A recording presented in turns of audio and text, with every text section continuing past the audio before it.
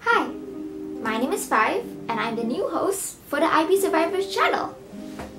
I did my IB diploma in Sunway International School, Malaysia, and I just did my finals this past November 2019. My friends know me as the one who makes existential jokes when things get tough.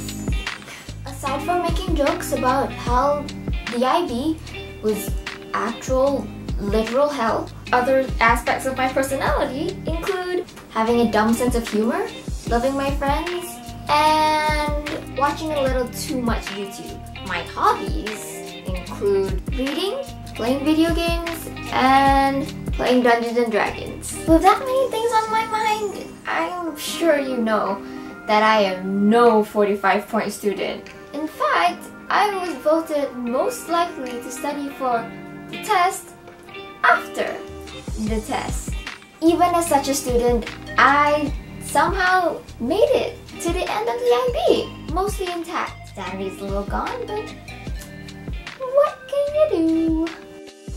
I'm here to help all of you get through this as well. So leave any comments that you may have with questions that you want to ask. I will try my absolute best to answer any questions I can, and if not, I will do my research and maybe even ask a few friends for help.